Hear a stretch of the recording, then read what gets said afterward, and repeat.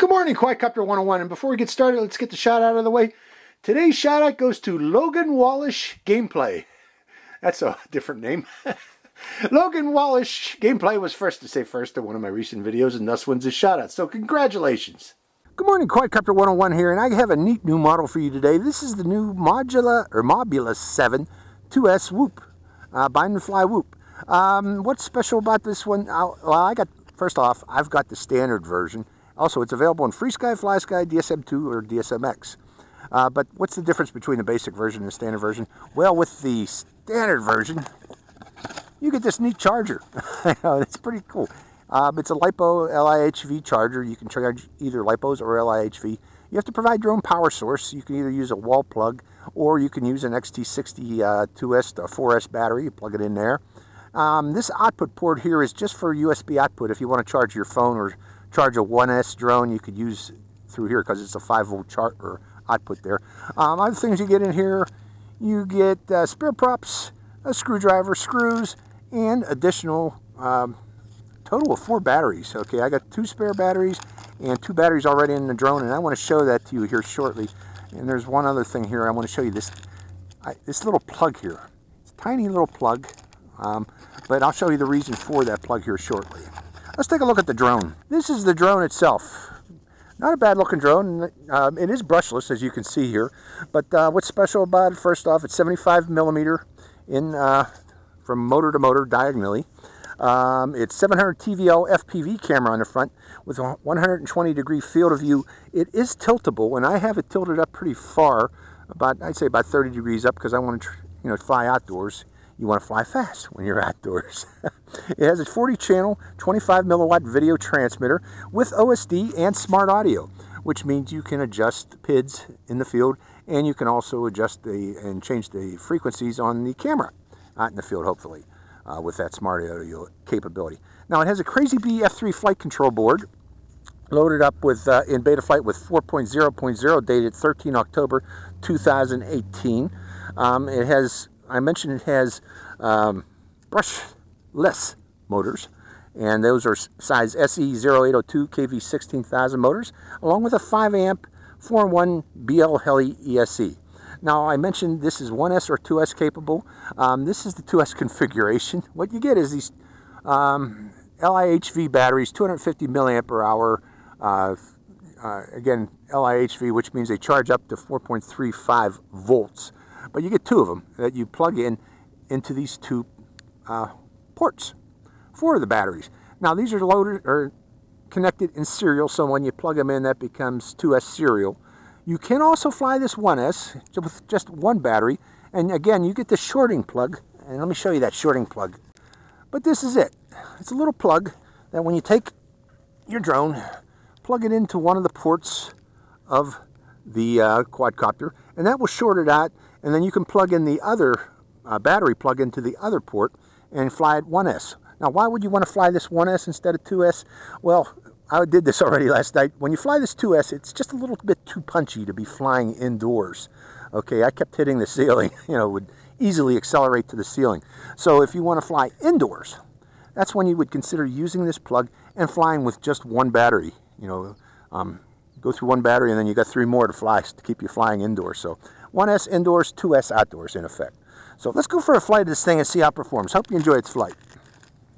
Okay, I have the quadcopter all buttoned up with its battery. It's ready to go. I did some minor modifications in Betaflight. This will be disarmed. This will be beeper. This does have a beeper, by the way, as you can hear. And this will be armed all the way down. And switch C here, I have it set up for angle and air. And all the way down, I have it set up for acro. So let's try it flying in line of sight in angle mode first and see how it flies. So give me the throttle. Let me see. Let me show you that punch. Very punchy, as you can see there, folks. So that's why you wouldn't want to fly this indoors with the 2S configuration, because it does a lot of that. But very fast little bugger. Little flyer. Okay, I lost sight of it already. So let's bring it over here. Now we're going to go switch into acro mode. I'm going to put the hat on my wife's head. We'll finish out this battery. Then I'm going to fly the second set of batteries too. we're going to get a good flight on this. So disarming, and hold on folks, I'm going to put the hat on my wife's head and we'll fly at acro. Here I am with my FXT Viper goggles. I like these goggles, folks, if you haven't figured that out. And I also like my T8SG Jumper 2 Plus. Okay, going to acro, selecting acro and arming the motors. And we got 4.1 volts left per battery, average. Let's take to the air. Let's see how this flies. RSSI, by the way, it has RSSI, as you can see there. 41%. Let's go easy on it first off. Let's go around the pool and see if we can go around the pool. It's doing fine. Going up higher and doing one of these. Coming around, doing one of these. Does it nicely, okay. Now, I got that camera tilted up pretty far. And the reason being, I want to fly low and fast. I like low and fast, folks. I don't know about you, but I do. It's fun. So, you know, you can do freestyling with this, but again, this is a racer. FPV racer, whoop racer. Wonderful little racer, actually. I'm enjoying this thing. And it flies very well. Its PIDs are nice. They are set up very nicely. Let's go down here a bit. I'm going to do a right turn, see if I can line myself up because I want to try something.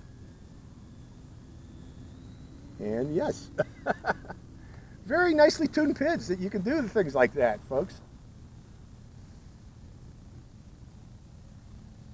Very nicely done, folks. Okay, I'm at 3.30 volts. I'm not worried yet. Going up again. Oh, this is a nice one. I like it. In 2S. 1S, yeah. If you want to fly indoors. But this thing's doing such a great job.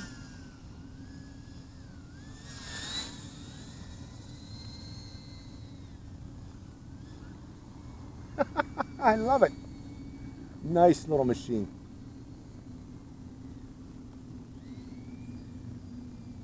Oh my, I like it. I'm going to enjoy the second battery too. I'm going to run it. 3.10 volts. 3.05. I got to think about landing now. These LiHVs, you know, you could probably take them down just about 3.0 volts. They last. They don't care too much about. I still got a lot of power in them. I could feel the power. You know, we're down to 3.05 volts, but I can feel a lot of power in this thing still. But we should be thinking about landing here shortly, so I'm going to do that. Okay, go on to stabilized mode. And finding my spot, landing spot. Where are we? We're down here somewhere. There we are. See if I can get on the pad. Probably not. Again, this one's kind of punchy. Close, but no cigar. Let me put one more battery in that, folks, and we'll continue. Hold on. Well, that was enjoyable. And by the way, how do you like my shirt today, folks? Okay, let's do it again. Let's set it up. And arming. Actually, I'm going to try air mode today. There we go, air. And hitting acro and take it to the air. Now, the reason I like air mode is you can usually do things like that really easily in air mode. Coming around. Especially if you like to do slow rolls. You can do that in air mode very easily. You don't have to do fast rolls. Going up again. But yeah, this is nicely done there, Happymodel. You guys made a nice one here. Nice racer. Whoop. Very nice whoop.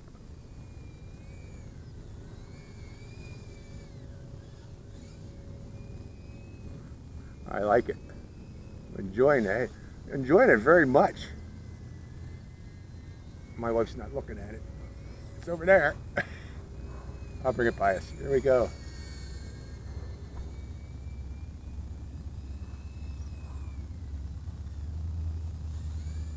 Going through the trees. Coming around again. Here we go. Slow, fast pass.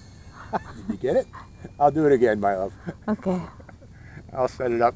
We're going to do a fast pass. Go by us quickly.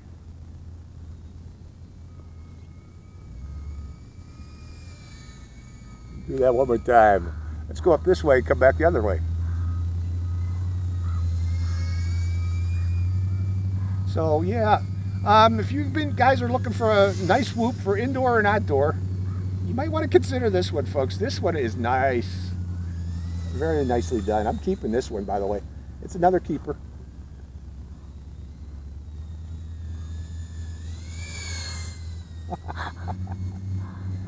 I'm doing fast passes by us. Uh-oh. Uh-oh. I think I went out of RSSI here. Okay, this is where the beeper comes in handy. Okay, I'll be back. I'll get it. Okay. Okay, I wasn't watching the RSSI, but I guess it went down to about 33 when it went over there. So I got to keep an eye on the RSSI a little bit closer. And that's relative signal strength, folks. You know, how well is it being received, or my transmitter is being received by the drone. But with that in mind, we'll stay over here a little bit more and then push it a little bit forward. Okay, I'm in stabilized mode. Acro. Okay, I was wondering, why is it so sluggish? Because I was in stabilized. There we go. And I wanted air mode, didn't I? I want air mode. Coming around, going behind the trees over there.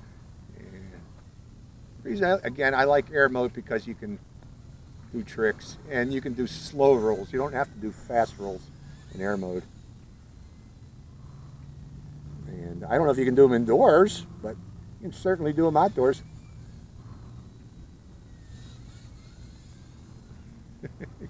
They get a little screwy there. Okay, but I want to fly real fast, so I'm going back to acro. In acro, you can really tilt it and get it moving. Okay, 2.8 volts. I wasn't watching. Oh gosh, coming in fast landing. Fast landing. You don't want to kill that battery. Oh my. Okay, with it on the ground, let me take a quick look here. I'm going to rearm it. I want to see what our voltage is. 3.2 volts it bounced back up to, so that's good. But we went well below 3 volts there. Shouldn't do that, folks. That's not good. Okay, let's disconnect that battery and give you my final thoughts on this. This is a very nice whoop. Very nice indeed. And what I like about it best is it's got plenty of punch for a little whoop. It's got a ton of punch. Got respectable flight time there. I guess I was getting over 3.5 minutes, something like that, which is not bad for a whoop, a brushless whoop.